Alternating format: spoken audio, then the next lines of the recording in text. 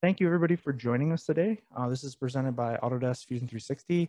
And today this webinar is your CNC machine shop on 3+2 machining, smarter, better, faster, and more profitable. So we'll hop into the first slide. Introduction myself. My name is Devin Dupuis. I'm a technical specialist here at Autodesk. I have 10+ years manufacturing experience. And my specialties are advanced manufacturing strategies, and then obviously five-axis CNC machinist or process engineer. I've worked for Autodesk for almost 2 years now. And prior to coming to Autodesk, I actually ran an aerospace CNC machine shop in Chicago, Illinois.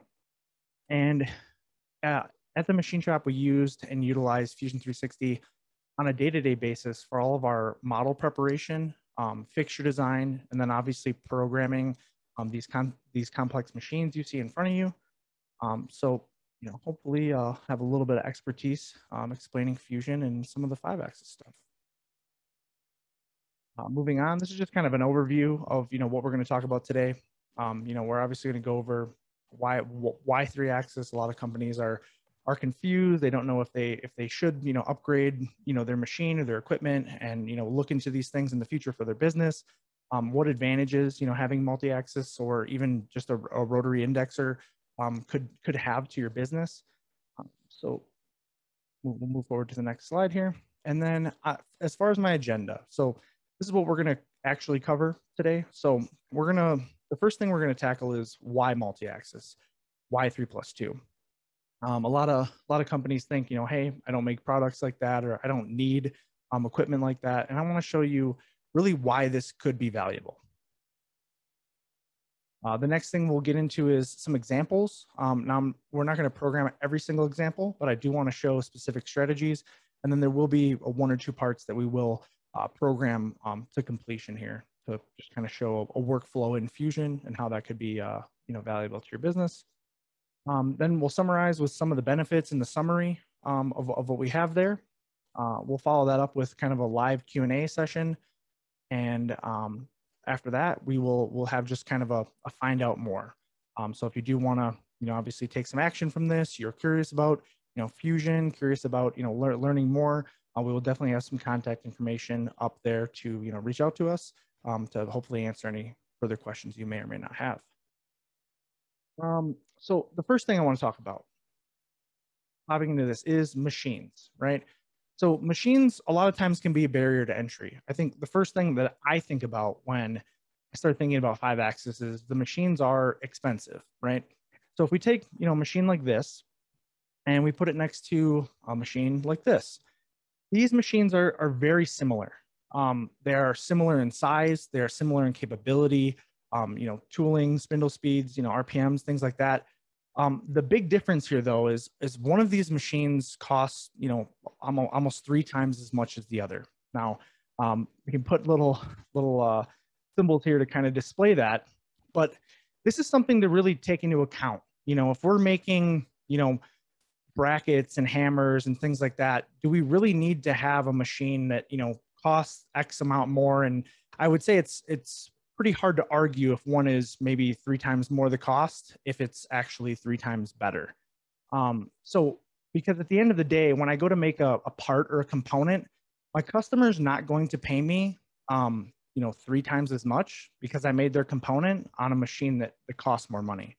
So this is really something to, think about and kind of take into account when we are looking at, specific equipment for our shop, to upgrade to. The next thing I would say is the skills gap. Now, what I mean by skills gap is a lot of times, companies won't invest in 5-axis equipment because they think that, they have to have a really high-end, machinist, or it takes a long time to learn these things. And for the longest time, I've really always kind of equated the machines as like aircraft, right? I used to make a lot of parts for aircraft, and I'm a big aircraft enthusiast. So how I like to explain this is, if we start looking at even something as simple as like a bridge port, obviously I have a small, little aircraft here associated with that, but think of this as like the kind of machinist that people kind of perceive that they would need to have for this. And then if we move on to like a traditional CNC machine, Here, I would say this is a little bit, kind of better of a plane, obviously, but the machine and the capabilities and the requirements to program and produce components on this machine are greater than that of someone on a Bridgeport. When we do step into 5-axis, obviously this is a pretty extreme machine. There are a lot of things going on here. There's 2 additional, rotaries, and there's a lot of, collisions, and these machines are expensive. So I would say the skill generally, needed for somebody to operate a 5-axis machine is a little bit higher. One of the things that I've always thought about Fusion, even when I was a customer, was Fusion really bridges the gap here. We can take somebody who, can run a VF2 or make, 3D parts, and they can really up-level themselves very easily because of, modern technology, because of how work coordinate systems are translated into machines. Haas has something called dynamic work offsets, where we don't have to set 4, 5, 6 different offsets in our program. We really just set one. And with that one, we can track our part wherever it is. So it makes it a lot easier today to perform 5-axis than it has ever been in the future. And Fusion really is the thing that I feel bridges the gap here, because, going from 3D, in that VF2 there, and stepping up to the UMC 1000 isn't the biggest jump in the world. It's one checkbox that we're going to see here in Fusion to program 3+2, and then even simultaneous 5-axis. We've made that very simple. So the other thing that a lot of people think about when we start talking about 5-axis is they go, I don't need this. We take something as simple as a basic die, right? You would think, hey, I don't need a 5-axis to make this. I can do this on a regular mill. The difference, though, is on a regular mill, we would have to load and unload this part 6 times to produce all the faces of this component. Now, with a 5-axis machine, we can literally produce all 5 of the 6 sides, and then turn this one time to produce the back, and the part would be finished. So I like to think of, like I said, I used to run a machine shop, and we had some verticals, we had some 5-axis machines, and you almost get a little lazy because you don't want to start setting up multiple operations. You don't want to, do all these things when you have this capability kind of at your fingertips every single day. Really, with the backlog for our 5-axis equipment became very large, because even if something wasn't like an impeller like this, we would want to put that on the 5-axis machine, because our cycle time, our setup time would be reduced. We don't have to make 5 or 6 setups now. We can make 1 or even 2 setups to completely, finish our part from start to finish. So with that being said, though, talking about this 5-axis, talking about the type of parts, basically what I'm trying to say here is you don't have to have a turbo impeller to want to invest in a machine shop. There could be a lot of value, found from, obviously regular, just ordinary parts that you would have multiple operations on. And so the one other thing that I talk to a lot of companies about is, even if we don't have a 5-axis, we have to go in and, sometimes we have to set up something like a sign plate, right?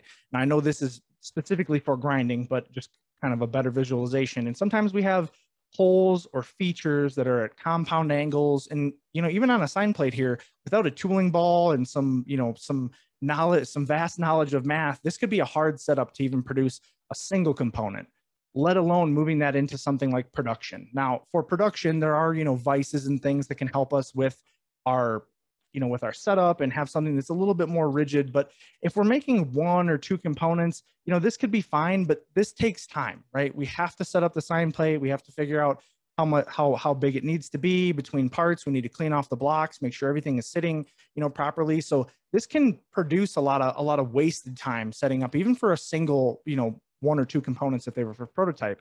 And then obviously for production, having to clean the sign plate, having to do all those things between each part that's swapped out, it takes a lot more time to produce parts that way.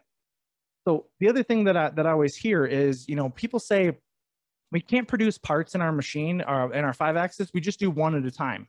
And now here you can see that they have some little valve bodies, and they're on a Raptor work holding fixture there. And there's 4 different components there that all have, positions that are at different angles and things like that. So we can start to even take our mindset away from, a 5-axis is just for 1 single part because I need access. There are very creative ways to do fixturing and to produce multiple components at the same time. So with that being said, that kind of, eliminates the need of like, oh, it's, buying this big machine. It can only produce one part at a time. We can start going into production. The other thing is, especially for prototypes, a lot of times we have weird and strange parts to hold on to. So sometimes we have to make a fixture or we have to, do something to produce this part. With 5-axis, we can even, a lot of times make a single component in one operation and break it off. So that's what that lower left-hand picture there in the center is. Just a single component. We machine all the features on it. And at the end, we kind of tab it off. And there will be a little bit of residue from those tabs there, but we leave those tabs generally strong enough to hold our part or our component. And then really, I can hand this to somebody to deburr this, and take, a minute or 2 minutes. And this part is completely, completely finished. So it really eliminates me having to make a fixture because, I mean, this would be kind of a hard part to hold on to. We could hold on to that ID there or something like that, but we do have a lot of hangout there. So, we might not get the best finishes and things like that. So, really producing a part in one operation is my ultimate goal, especially for, prototype or even for production, moving on.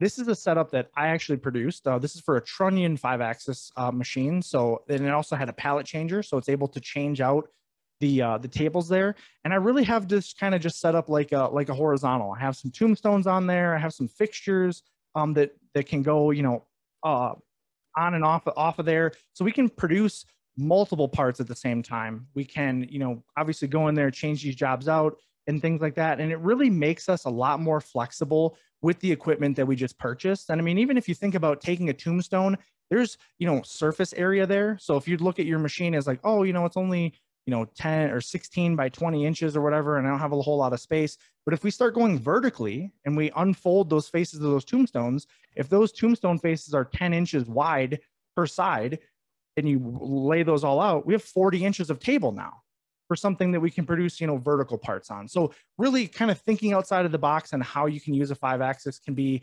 very beneficial. So the next thing I want to hop into here is Fusion. So now we'll hop into Fusion and we'll just go over some parts here. So hopping into Fusion, and we'll start with some rotary, some 4-axis toolpaths, and then we'll certainly move on and progress as we go. So this is really kind of a simple component here. And this is something that, a lot of CAM systems, you have to pay additionally for, a lot of packages to get some of these capabilities here. And we do have a manufacturing extension that we'll get into a little bit with added capabilities here towards the end. But I do want to show some of the things that are included in Fusion in the base level here. So obviously, we just have a standard component here. We have a couple patterns that go around the part. And then here, you'll see that we have some, obviously, pockets we need to clear out. So a lot of times these could be really difficult toolpaths to create. So let's create one. So I'm just going to go to 2D. I'm going to go to 2D adaptive clearing here. And in the adaptive clearing, let's double check my tool. My tool looks good. What I'm going to do is I'm just going to do a tool orientation like this. Set my Z-axis. And then what I'm going to do is I'm going to come here and grab a pocket selection. So I'll grab this face right here. And then what we'll do is we'll turn on this wrap toolpath and we can wrap that to that orientation there. And what that'll give us is obviously when we simulate this, we can see it's going to give us a simultaneous toolpath that goes through and clears that area out. Devin, this is Jason on the Q&A section. I had a quick question for you. Can it really be that easy? I mean, we have a rotary with, in this case, one extra axis. All you have to do is pick where the Z direction is, and it's just going to do everything for you. Yeah, I mean, it's really that simple. It can't get much simpler than that. In a lot of systems, we do have to go in and make additional frames or work planes or things like that. So for multi-axis, and we'll get into this a little bit more when we start talking about dedicated 5-axis machines, because then we open up not just one singular axis, but any possibility. Wow. Okay. And so if you pick the Z-axis on the post-processor side of things, it's just going to tell the index or the rotary what it needs to do. So you don't have to do any crazy math. You don't have to pick where the center of rotation is. You don't have to pick any of that stuff. Yeah, certainly. Yeah, it's automatically going to align from your origin and place that rotary index in there. So no math or anything needed. Very cool. Thank you. Yeah, no worries. And then once you've even created, a toolpath like this, in Fusion, we have something called create derived operations. So this roughing operation here isn't ideal for finishing. But one of the things we might do is right click on this operation and say create derived operation. And then in 2D milling, I can choose 2D pocket. And this will actually copy the tool and my selections and everything that I have here. And then we can just turn off the stock to leave and hit OK. And then this will produce, a finishing path for us.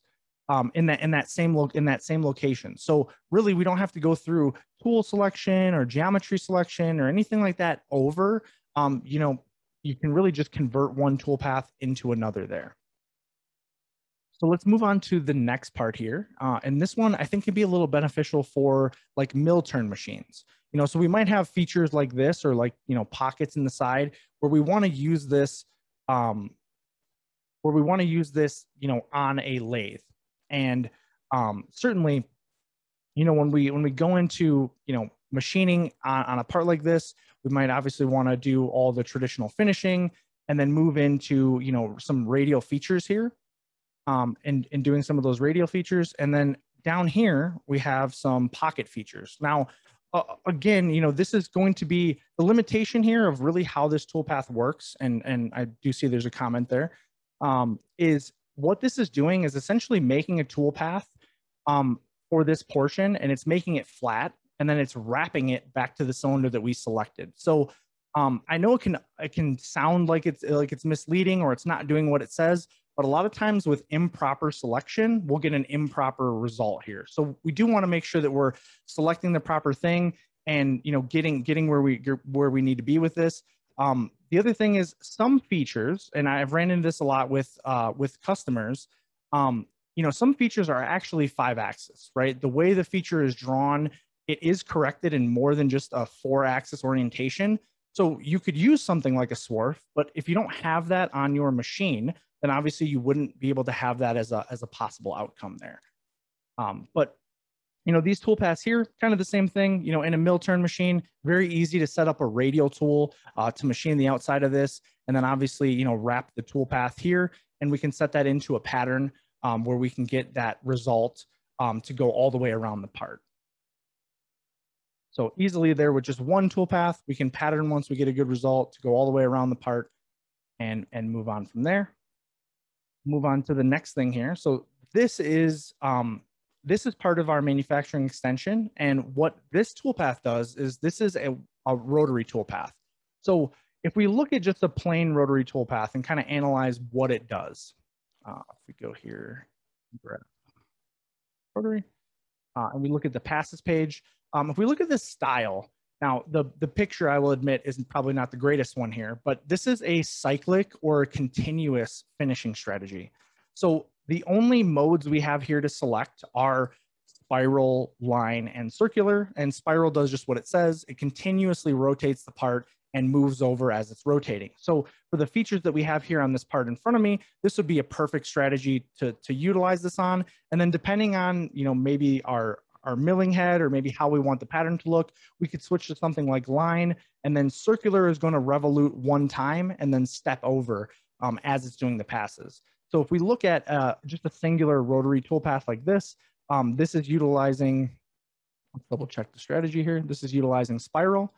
So if we simulate this and take a look at it, we can see that this is going all the way around the part, and this is going to spin the part and keep the part, keep the tool normal to our z-axis here. And we can offset that a little bit because ideally we wouldn't want to be cutting with the bottom of the end mill there. So, you can obviously make adjustments to this, and this is a continuous one. So I would say this is one where it works really well, continuously spinning the part. We will have some features from time to time where this would work on, and we want to have like an angular limit, or we only want to do a certain section of that. And you can really make this toolpath, kind of do some of those other things. But I will be honest with you, this doesn't work for all situations. Now there is, a couple tricks that we can actually make steep and shallow, do some stuff similar to this. And maybe at the end, if we have time, I could show that. But this is a really good strategy when we have geometry like this that is continuous. So something that's constantly moving or morphing, as it goes around. Imagine like a totem pole or something, or even, obviously this part here would be a really good example for this. So let's move on. So here's just kind of a basic milling bracket. And with this, I really just kind of wanted to show and emphasize, if we were doing this in a traditional machine, we would have to set up some sort of sign plate or make a fixture on a sign plate and then, kind of jig this up because this top section here is all pretty straightforward and that'd be pretty easy to produce. But there's pockets and everything here at angles, on this part. So from our first setup here, if we look at where our origin and everything is, if we want to produce one of these pockets on there, we'll just go to 2D and we'll go to 2D adaptive clearing. Now I'm going to come in here and pick a tool. So we'll grab these tools. Like this. And all we need to do inside of Fusion to get the tool to go at that orientation is just go to geometry. We're going to invoke this tool orientation checkbox here. And then what I'm going to do is select my Z-axis, and I'm just going to touch this face that's normal to that orientation. For my pocket, I'm going to select the bottom of that pocket. We can even add these ones in there too. And then what we'll do is, if I go to my heights page, we can see that this is starting from the top height is starting from the stock top, which is up here right now.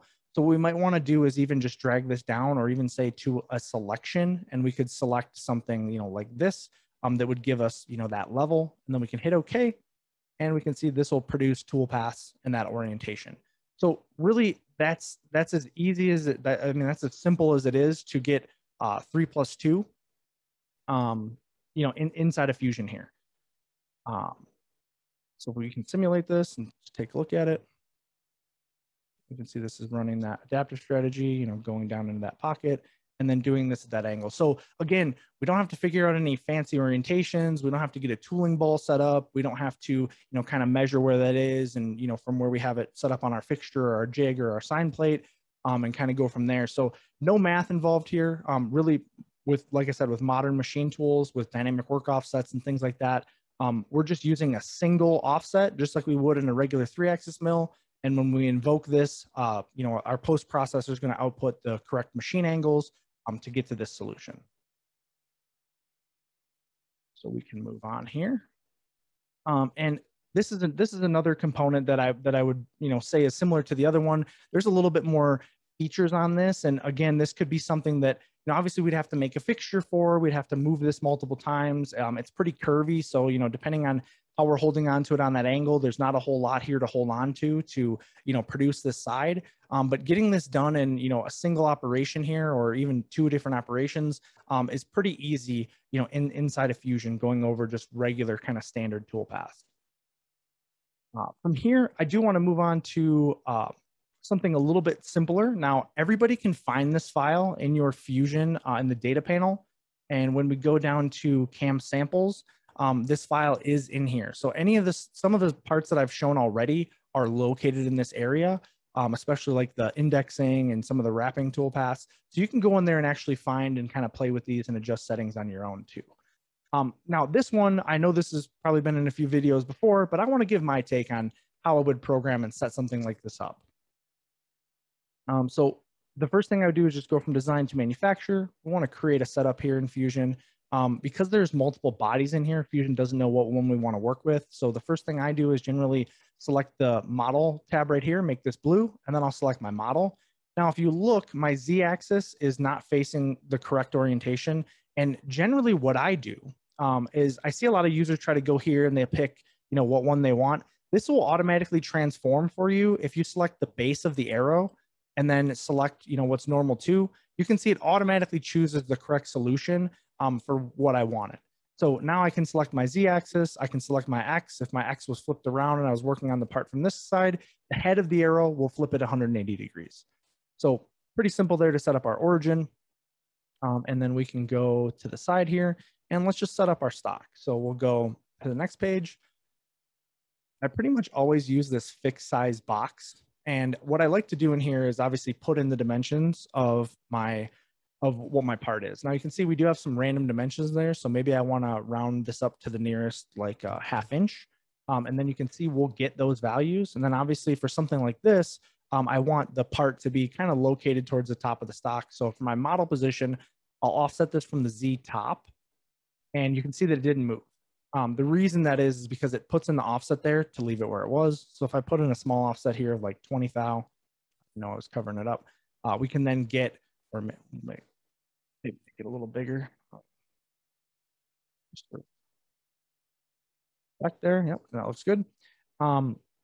And then the last thing we'd want to do in here is just obviously for our post-process tab, choose our program name, program number, and then work coordinate system offset. 0 or 1 is equal to G54. I'm going to program this with G54, and I'm just going to hit OK here. So the first thing I like to do on a component like this, we could start with facing, and I think a lot of people start with facing, but I really want to have an optimized facing toolpath, and I think my route would be to start with a roughing toolpath. So then when I do my facing, I can really face, I guess, less than, what was on there originally. Imagine we were making something like a pyramid. A lot of people would still start out with facing the top of the pyramid, even though there's nothing on that part that is flat at the top there, because they do come to those angles. So I think it's a habit for a lot of people. So I like to start with adaptive clearing here. Go into my library here, and I'm going to grab a gen mill, and we'll hit OK. And then, obviously with Fusion, we can drive specific toolpaths, and we'll kind of stay focused to the 5-axis toolpaths here, and won't go too deep into like how to use Fusion. But here I have an expression set to use the tool flute length of the tool that I have selected. So it automatically determines things like my step down and even, my step over. Maybe we'll make this 0.1. And we can hit OK. So without, changing too many settings in here, we have our roughing operation starting. We can move on to our finishing some of these operations. And what I really want to do is focus on one side. So I'm going to come in here and make a drilling toolpath. And I'm going to use just the same 1/2-inch end mill. And we'll just go to geometry. I'll go to tool orientation here. I'm going to touch a face that's normal to the direction I want. And then you see this is set to selected faces. So we could actually select the individual faces we want. We could also just select an individual face and say select same diameter. Now this will pick all the holes on the part. So we could say only same Z top height, and then we can just focus on this one side. From here, I would go to the heights page. I do want to drill through the bottom by a little bit. So we can say minus 0.1. That'll get us our hole to protrude out a little bit. And then the last thing here would be the cycle. Choose our pecking and what cycle we want here. I'll leave it at deep drilling 125 peck, and we can hit OK. From there, let's zoom in here and check on this radius, and we can see that it's big enough for this tool to complete that. So we'll go in here and we'll do kind of that same thing, and we can even hit simulate on here, and we'll turn the stock on. We can play past that first operation and then look at this drilling that we've just done. So that looks good. And if we turn this to transparent, I can see those pockets need to be machined. So we'll kind of use that same workflow from before. We'll go 2D adaptive clearing. What I'll do is go into geometry, tool orientation. You can see these are kind of at a compound angle, so they're not normal to this surface here. So we'll just go to tool orientation. We'll touch the Z-axis, and then we'll go to pocket selection, and we'll pick that pocket. The other thing I want to make sure, obviously, because I'm starting up so high, I don't want my toolpath to start from this far out. I could just drag this offset in to where I think it would be safe, and hit OK. And the one thing Fusion did is let's reselect the tool here. Because we use this in a drilling operation, it cleared out all the feed rates. So there, now when I hit OK, it won't yell at me. And what do we have in warning here? The toolpath.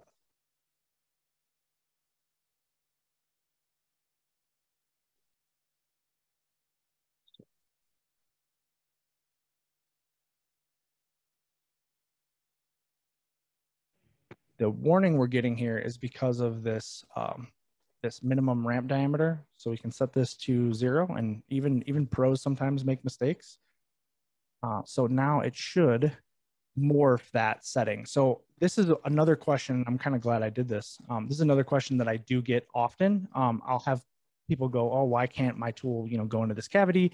And we just have to think about everything that it's doing. So I checked my stock to leave. I noticed that my tool could still fit there in that case, but I had to think about how the tool is entering the part.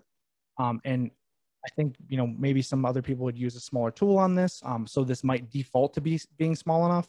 But on this ramp type for the helix, there's a helical ramp diameter. So this is what we're trying to get. And then there's a minimum ramp diameter. So it's actually starting with this value and it's trying to make it that big. And then, ideally, we probably wouldn't want this to be 0, but we want maybe, 50 or 20 thou. So that we could still get some movement to ramp down into something. If something was, let's say we have a 1/2-inch tool and our slot is 800 thousandths wide, we couldn't have a 475 ramp going in there because the tool obviously at that point doesn't fit. We'd have to have some sort of small number to get that to work. And we did. And then what I'll do is I'm actually going to right click on this and say create derived operation, 2D milling, and we'll go to 2D pocket. And I will turn off stock to leave here. We can hit OK. So that finishes that.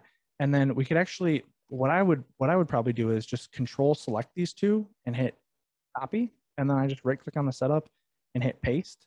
So it gives me 2 new ones. And then for these new ones, I can just go in here and just re-effect what orientation I'm hitting and then what plane I'm using. And then we can do the same for this one. And if you noticed, this part is fairly symmetrical, so we are going to have to perform the same thing on the other side. But what I would do is take these operations here, so our adaptives and even our drill, and we can shift select these. And I'm going to right click and say add to new pattern. Now the pattern I want to use, this can be very confusing because you might say, hey, we want to have a rectangular pattern and we want to rotate it. I really just want to do the same thing 180 degrees from here. So we can say circular pattern, and I'm going to touch something that I know is in the center of my part here. And then this will actually take all those original toolpaths that we have here. So if I do need to make an adjustment or I'm running this for production, it's very easy to change, 1 or 2 of these operations instead of changing, 4 or 8 of those operations if they were duplicated on the other side. And then also we obviously want to keep the original, but, for advanced kind of patterns, you can take, a certain set of operations, you can even shift them and offset them and have it not do the original. So you're kind of making the toolpath and then shifting it to another coordinate system. So these can be really powerful. Okay. And then that produces those all around my part. We could even steal these 2 operations again and do the top, do the top here, or you could just make new ones. Go to 2D adaptive, grab that pocket, okay. And we can go in here and go to 2D pocket, grab that pocket, and then by default, it leaves material on. So we'll just shut that off. Okay.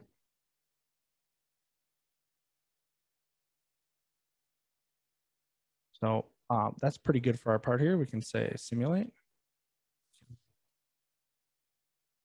See what we've done. All that looks pretty good. We got to obviously do these angles and whatnot and these radiuses. So there's several different ways to do that. We could even, depending on if we want to use the bottom of the tool or the side of the tool, I might even just come in here and go to 2D contour, and you can choose orientation here. We'll say tool orientation. We'll grab this side, and then this is the one thing that I feel like for new users coming into Fusion, this could be very confusing. But what I want to do is I want to start right here at this radius because I'm going to flip this part around. There's some engraving and everything on the back side, but I want to get to at least this radius. When I click on this, see that Fusion grabs that whole outside, and this could be very confusing. So our contour editor, all we need to do is just hover over the contour that we have selected and click it. When we do that, I'm going to try to move my mouse here. You see there's a very, very small blue selection on the line that I selected here, and then everything else is selected in black. And just to put this in real simple terms, what you picked is blue, and what Fusion thinks you want is black in this case. So what we want to do is change from a closed contour to an open contour, and then I just want to help Fusion. So there are a lot of like segments and everything here, but I want to connect it to just there. So I want to do that portion. I'm going to then hit accept. And I'm going to move over to this side because again, I'm going to try to, rotate this toolpath so I can reuse it. Try to think a little bit, smarter there with doing multiple operations. Like how can I do the least amount of toolpaths to get to my end result? So that looks pretty good.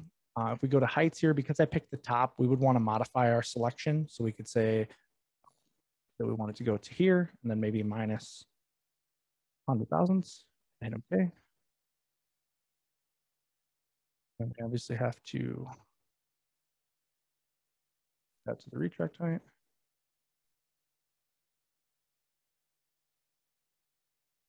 Okay, and then that gives us our contours there. So I do see when I go to simulate this, if I right click on here and hit simulate, if I say stop on collision and we hit play, you see this goes, and then I don't have must not have that selected in my, here. We grab these as our fixture. Now we simulate this. We should see a crash. And immediately when it hits that stock, it does stop on that collision. So what we'd want to do here, obviously in this case, is move this linking pass up. So we can go into this contour toolpath, and this would work on both sides here because we are symmetrical. So we can go into our retract height, say from stock top, which is there. We can make this just like 2 inches. And then we can hit OK. And that'll bring up our link to a safe pass there. And then we can actually just take this and drop it in that pattern, and that'll produce it on both sides. So from there, if we're ready to post this out, we can just right click on this operation, hit post process, and obviously go in here and pick our machine model. Maybe we're running this on that UMC 1000 that I had, and we can hit post. Post this to my desktop. And we got some code. So this has, our rotary addresses in it, has all the proper codes and everything for that machine. So one of the things that I want to show, and I think the thing that people want to do the most often is, when we start talking about 5-axis, they think it's hard. And I've shown here that 3 + 2 is relatively easy. When we move into something like this part here, now this is a component that I've actually produced. The main thing that I want to do is I really just want to take a 3-axis toolpath and I want to convert this into 5-axis. So one of the things that's in the extension and is really powerful with steep and shallow is the ability under multi-axis here to make a vertical toolpath, which means like just a 3-axis toolpath. And then what I want to do is just automatically convert that to 5-axis. That'd be super great if I could just have a checkbox to do that. Now, in Fusion, there is a checkbox to do that. It's right here. With the collision mode set to automatic, this setting right here really just takes a 3-axis toolpath, and you can put as short and as fat of a tool as you want, because obviously we want it to be short and rigid. And Fusion is going to move and articulate the tool out of the way when it would collide. So with this part or this component that I have here, let's analyze this a little bit.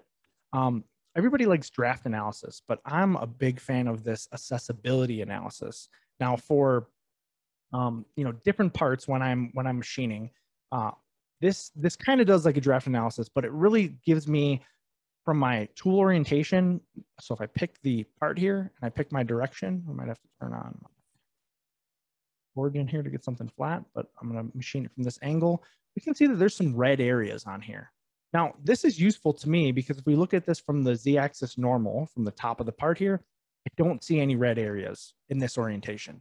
And that's because some of these faces here are undercut or occluded from the orientation that I'm using. So I would like to have a smooth tool path on this bottom portion here. And I would like to just make one tool path. Now, obviously, with the short tool, you see we have a pretty high vertical wall here. And it'd be hard to kind of get a tool in there and be hard to think about all the different orientations the tool needs to face to get a valid solution here. So all I've done was I just took the steep and shallow toolpath, and if we hit simulate here, I just use that automatic checkbox, and I kind of tricked it because steep and shallow, a lot of people think of it as, oh, it's just kind of used for the entire part. Well, you can use it for that, but you can also segment it out to only do the steep areas or to only do the shallow areas. And really what we've done here, or what I've done is just taken out the steep areas so that we're not doing a contour toolpath on this part at all. I'm just utilizing a parallel to do this floor. So if we draw the whole toolpath here, we can see that we get those lines and we get the toolpath, and this is the direction that it's moving. And I'll put this back to tail because I think it looks messy when I show it like that, but hit play. And this is just going to go back and forth. Now you can see this is full 5-axis. So the tool is tipping out of the way. Even at the end here, we're getting a little bit more articulation because of from the top. You know, we have that little occluded angle that we can't get to. And what's nice about this is the way this is smoothed and blended out. Traditionally, I would say the HSM toolpaths are good at this, but they don't work in all situations. And really the brains behind steep and shallow, this is coming from Power Mill. So things like point distribution and, you know, tilt smoothing and things like that, where we're smoothing out and not creating like really kind of herky jerky motions on our machine, is really beneficial here. And ultimately what I would like to see this do, and what this does, is in the center here where it can stand up the tool. If we look at this from the front, you can see there's no articulation here. Right? There's no 5-axis motion. We've really gotten to a solution here where we can lock 3+2 during a 5-axis toolpath and produce a very clean, you know, finish, because with moving all 5 axes at once, it looks really cool. It might not run as fast as a solution like this on your machine, and you might not get a perfect surface result, because you have things like volumetric error when you have all 5 axes on your machine moving at once. So what this does is lock in that orientation, which, like I said, is fast and effective. And then when we get to the opposite side, it literally just tips out of the way and produces a collision-free toolpath, so that we don't have any sort of collisions, and really just with a simple checkbox, we can produce a toolpath like that. I do want to showcase some of the other things that are in here, or at least kind of try to explain how these work. So the primary mode is for the entire tool axis. So you can see here that my goal was to have a 3+2 or convert a 3D toolpath into 5-axis, and that's what I did. But this primary mode, we can also have this for the entire toolpath. So, and I'll show this in a minute here, but we can have like lead and lean, which will use kind of the surface normal and point to a certain, you know, direction based on the surface that it's touching. But the ones that I feel like are really powerful are from point and to point, and then from curve and to curve, which are kind of advanced options of that. But I want to explain the point because I think that's the easiest to understand. So when we say from a point, imagine I have a tool and I want it to always tip from a point that I selected. So we can do that inside of Fusion. That would work great for something like a cavity where we have the tool trying to fit into somewhere to machine, and we always want to make sure that it's safe and pointed towards a single direction. Now, from to a point, we work on something like a globe. Imagine we had a globe and we put a point in the center of that globe, and we said, no matter where you are, I always want you to point towards the center of this point. And maybe it's a different surface and it changes a lot, but you always want to point towards a center like that, which would work good for, you know, the outside of a part. And then obviously more advanced options of that would be actually creating a curve or a spline or something like that, and then attaching your tool to that. But this is for the entire toolpath. Again, maybe that's not what I want. Maybe I want collision avoidance and I don't like the result that I'm getting from automatic. We also have these same settings for just when the tool collides in a vertical fashion here, or even in a 5-axis fashion there. But we have the 2-point, from point, to curve, and from curve, so that if the automatic isn't giving me the desired solution that I like, I have the ability to come in here and affect how my collision avoidance is handled by choosing my own solution.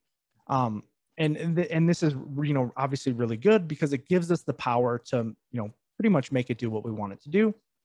The last thing here is once we reach tool axis limits, so maybe my limit type is I want to leave it at maximum tilt and continue machining, but we could also restrict this to 4-axis milling. And then in here, once we reach our maximum tilt, maybe for this part, I don't want to tip past 30 degrees. We can put that in there. And then the last section here is areas beyond limit. This chooses what happens once we reach that limit. Do we lock at 30 degrees and continue machining down? Do we trim the tool path off anything that has a solution past 30 degrees? So there's obviously a ton of ways to use and utilize this inside of Fusion. And then the last thing that I'll show in here is kind of a from point solution. Now this is kind of like a little fan here, and you can see that what I've done is put a little point right here. And then I've just created a steep and shallow toolpath, and I've told this to be from point. So whenever once this tool connects with the part here, and I'll try to slow this down, it's going to stay connected to that point. So obviously we have some occlusion here, like an undercut there, where we can't see this from the top and even over here. But with this solution here, with this point, you can see that the tool is doing exactly what I want, and it's staying connected to this area, which I know is safe. So I have the ability not only to choose an automatic solution, but even if I have a preferred solution that, you know, the automatic isn't getting to, I have the control here to adjust that as I see fit. So with that being said, that's all for the demonstration. Let's hop back to PowerPoint here. And yeah, Jason, you're a little quiet, but I'm going to do a quick summary and then we'll hop into some live Q&A here. Perfect. So in this webinar, we covered obviously why 5-axis could bring added value to your business. Also, you know, that most multi-operation parts can save time by being manufactured in a 5-axis machine. We talked a little bit about the barrier to entry, the skills gap, things like that. And then went over some examples of some 4th and 5th axis parts. And then we can hop into Q&A. Perfect. Can you hear me better this time? Yeah. Excellent. So we had a couple of questions from Jamie and Sean all about rotary early on in your discussion. And so I would like to ask you, can you explain the difference between the rotary toolpath again and the wrap toolpaths? And while you're doing that, can you also explain how you would do roughing or multiple depths on the rotary toolpath? Yeah, so as far as the multiple depths or the roughing, it really depends on the part. I think the most efficient way would probably be to do in different orientations, like an adaptive clearing, because I would want to use a lot of the flute. Some things that I have done in the past are extend the part out a little bit, and then I kind of use the spiral as like a adaptive and I'll tell it to move over at a certain step over, but I have to extend the part so that it starts safely off the part and it doesn't start with full engagement. And then essentially what it does is, you know, depending on the part and your shape and things like that, it'll use the side of the flute as it's stepping over to cut, because essentially it would be just sending the tool down, you know, start rotating, and then we'd actually move in to the part as it's spinning. So that's one way to do it. The other way would be to, you know, use stock to leave or possibly even a different model depending on the part. I guess I'm trying to think of a broader solution more than a specific example, and then just do multiple depths where you could go down maybe a 1/4 inch at a time and things like that. Very cool. And then Brianna had a question about the editor that you showed when you were posting. Can you tell us a little bit about what that editor was and how Brianna might be able to get it? Yeah, so specifically, that editor is called Visual Studio Code. And the first time you do post-process in Fusion, it does get downloaded. Now, you probably realize that, you know, if you do have it, mine looks a little different than yours. That's just because there's different themes in there where you can make it look kind of a certain way. And then when you have there's a Fusion 360 post-processor utility that automatically colors some of the code in there so that we see, you know, kind of what's a G code, what's an M code, things like that. Oh, very cool. That's super helpful. Okay. And then what about mitigating collisions? Jesse wanted to ask about that. I know that in Fusion 360, when you're doing your simulation, it's going to show you in red if you're going to have a collision. And of course, you could also stop the simulation at that time. What are some other things that you would do to make sure to mitigate or to plan ahead to expect a collision and therefore plan around it? Yeah, I mean, so I'm looking at the question here. It says, do you have specific or post-specific for machine tools to mitigate collisions? And there are posts for different machine tools. There are also special scenarios that some machine tools have where you can turn on a specific, you know, feature or function where you're kind of locking out one axis and using the rotary instead to maybe avoid some collisions. So as far as while I'm simulating and for the posting specifically, generally the post is going to do what we have there on what we have on the screen. I feel like that the most dangerous part is probably to and from the toolpath, And that would be something that I would make sure is set up properly in the post. Sometimes it's not the most, let's say, efficient result, but it is a safer result that works for more situations. So like, obviously, if I'm machining a part where I'm incrementing an angle at 5 degrees, it's it's a little bit of a waste to lift the tool all the way up, send it home, have it rotate to the next portion, and then have it return and go back. But that is, although it wastes a lot of time, it is the safest solution, because if you do have a big part in there and it was just moving up to the top and it was a really tall part, when the rotary returns back to zero, it could then smack that tool by going to another location, because we're kind of taking out some of those things for efficiency. So I think it would be really, situation dependent. And then it did say you're running a DVF and a lot of arrow work, doing a lot of arrow work.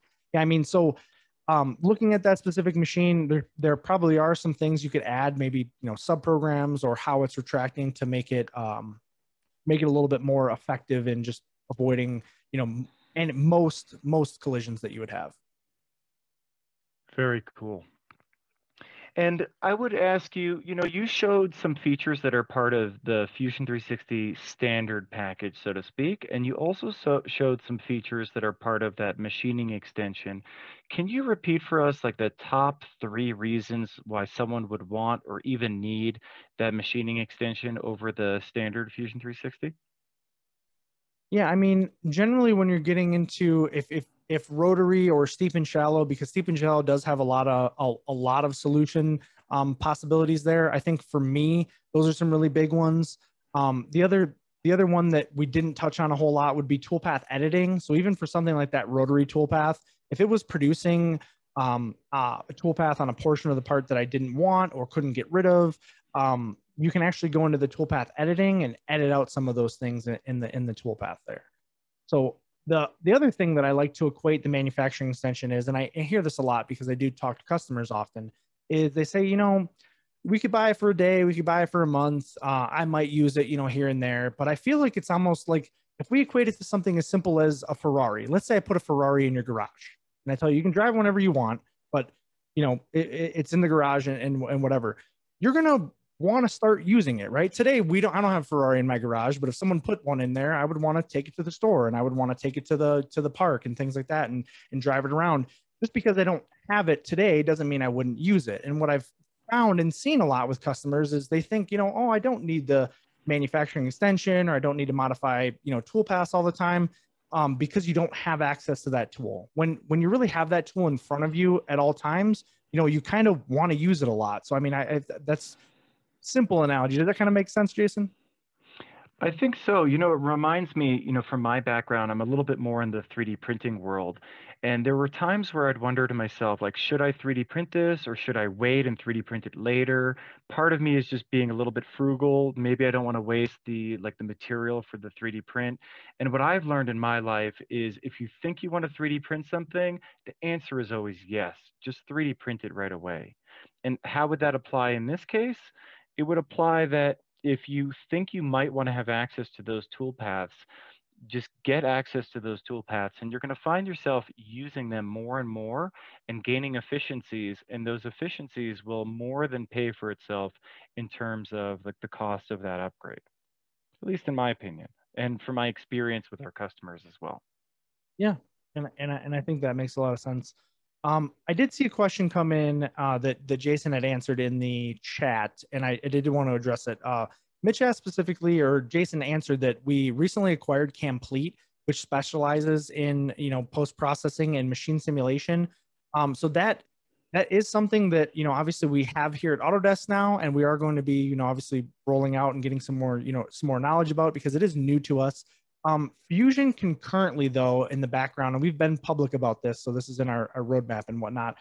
We do have machine simulation that hopefully in the future will be coming to Fusion. I do have it in my Fusion today, obviously testing it out and things like that. But we are looking at a kind of a parallel solution along with Complete. So Complete is going to be a lot more specialized on post-processing and machine collisions, and it has a lot more functions than just like a basic kinematic simulation that Fusion will be doing. But that is something also that we're developing in parallel there.